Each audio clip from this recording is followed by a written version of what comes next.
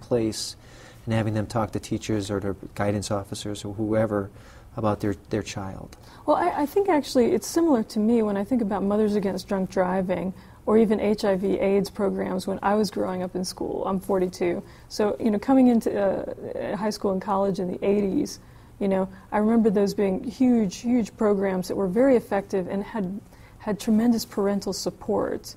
And I grew up around Washington, D.C. and the Northern Virginia suburbs. So there was tremendous, I remember speakers coming in to talk about drunk driving. There was the use of, these cars that had been mutilated in drunk driving accidents parked in front of the high school. And I do think that bullying, to be effective, is going to have that kind of nationwide support by parents. I don't think it can just be, I don't think we can go in and tell teachers, hey, this is another kind of discipline that you have to teach or another kind of emotional intelligence that you have to teach kids. I don't think we can kind of push it all on teachers and say do more with less. I think we have to appeal to parents and their sense of fairness and their sense of how their kids are growing up to be part of the answer. You mentioned in the past with me consistency, that it has to be almost a consistent and constant message. Yeah. How do you accomplish that? That's difficult. I think that what we have to do is, consistency works a couple different ways, the way I perceive it, is that we can't just train teachers. It really has to be the maintainers, the bus drivers, the people in the cafeteria. It's all the adults have to get together and say, we're not going to tolerate this behavior. One of the most frightening things I read about when I see these cases like Carl Walker Hoover or Phoebe Prince is that there were many instances where adults might have been around and might have felt weird about what was going on, but didn't know to ask or didn't know to act because they thought it was between two individuals. They didn't see it as a social situation where they're part of the answer. I think it's hard as adults. We let we're not able to recognize behaviors when they're happening, or we're not even able to ask the question. And I think that's where I would like to say, yeah, consistency across all of the adults in the school and semester to semester consistency, where we don't let this behavior, like you said, it is human nature for kids to tease each other and pick on each other, that semester to semester we do an adult check-in and also pull in some student leaders to do this across the board. And it can't just be, it can't be athletes being treated differently than your regular students or your band or orchestra students. It has to be a consistent effort across the whole, all the cliques that are forming among the kids. And that takes a lot of work, a lot of effort and a lot of work. Yeah. And so we've talked about how bullying can be quite nuanced, and perhaps we all have a certain perception about bullying, but I wanted to get into some ideas that perhaps are myths about bullying. And see, kind of get your response to that. But one of the myths is, and it's always been taught, this is the old school mentality, which is hitting back is a good solution to bullying. In other words, that if the bully gets punched in the nose, then everything will stop. Can you talk about that? Yeah, and this is not true. In fact, what we've seen is also kids who are spanked, go even earlier, tend to be more aggressive later, tend to be more violent later. We know that now, we give our kids time out.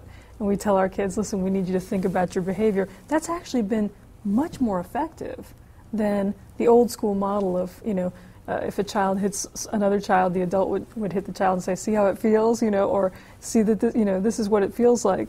No, in fact, we know that it's kind of, you can't do a fight fire with fire kind of logic here.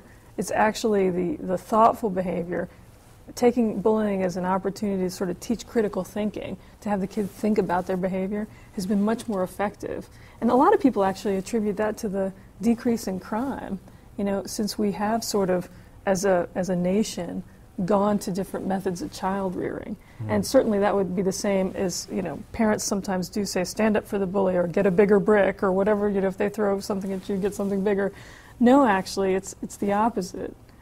Well, that goes to like another myth that we have, is that allowing the children to resolve their bullying, because children will outgrow their bullying behavior. Can you talk about that? And that gets back to Swift and Just, I guess, right? Yeah, and in fact, that's our worry, and that's why criminal justice is so interested in the bullying behavior, and certainly I am, that we see these school-age behaviors, and again, it's much easier to intervene with a 12-year-old who is doing this kind of intimidating, bullying behavior, maybe even aggressive behavior, not just psychological or verbal. That kid's going to grow up to be an adult bully, a workplace bully, someone who also picks out someone who's different from they are, who they have more power than, maybe they're their a boss or middle manager of, to harass and bully. That actually those behaviors can continue in the life course. So yeah, I mean, one of the things we're most concerned about is intervening when these behaviors are in the earliest stages, when the child is actually getting enjoyment or thrill out of disrespecting somebody. The other myth that I think we've always thought of is that physical bullying is more serious than mental bullying. And sad, was just awful to see, is that what Carl Walker Hoover's case, along with Phoebe Prince's case, has in common. That was more of emotional abuse that led them to take their own life. Can you talk about that briefly? Yeah, in fact, words will hurt. I think that was, for a very long time, people said, well, words are something different. And in fact, I've seen from some of the news reports that people are arguing that, many of these kids, their actual physical behavior didn't rise to the level of crime. But actually, that's another thing that I think we could be more sensitive about, which is that children react physically to bullying, even if it's verbal or psychological. One other weird phenomenon is when we study bullies and actually the neuroscience of bullying, is we see that bullies actually get a reward from the kind of psychological abuse they're giving. And that's why, again, we have to intervene at a very early age to reverse that. Because once a child starts enjoying the pain of others, that's not going to stop in childhood. That's going to continue on as an adult. And it could destroy their lives. That could be awful, and for everybody around them. Yeah. I want to talk in the last few minutes of the program about cyberbullying, which is now the ability to bully in a greater world than just in the classroom or one-on-one. Now that you have the cell phones, you have the internet, Facebook. What's the impact out there now because of those new issues when it comes to cyberbullying? Well, this is the thing, is that today, as parents, what we're talking about is our children have so much power and access to a world of communication that we didn't have as children. And so it's kind of amazing what good can come of that, because on the one hand, our kids are connected up to reading newspapers in Greek or Chinese or Russian or German.